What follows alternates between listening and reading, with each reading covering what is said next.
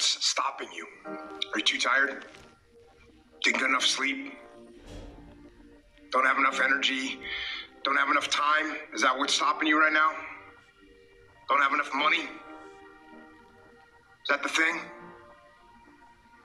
Or is the thing that's stopping you, you?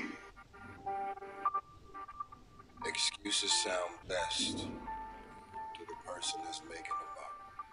Stop feeling sorry for yourself. Get off the pity potty.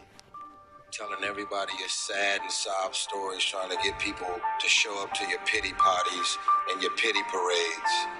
If you ever see me in a Rolls Royce, a 6 or 7 star hotel, living my life to the fullest, don't get jealous of me, because I worked my ass off to get it. Nobody handed me nothing. Wake your ass up. Awaken the beast inside. It's game on. It's go season. It's time for you to take advantage of the access and the resources that you have in your country and your community. You got a problem with your life.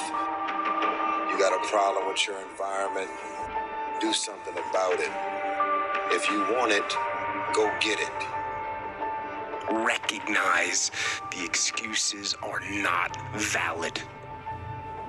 They're conjured up, they're fabricated, they're lies. And how do you stop the lies? You stop the lies with the truth. That the truth is, you have time. You have the skill, you have the knowledge and the support and the willpower and the discipline to get it done.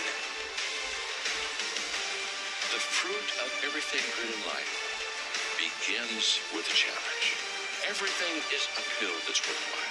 And it's not going to come to you, and it's not going to fall in your lap, and it's not going to be something that, oh my God, it just was so simple.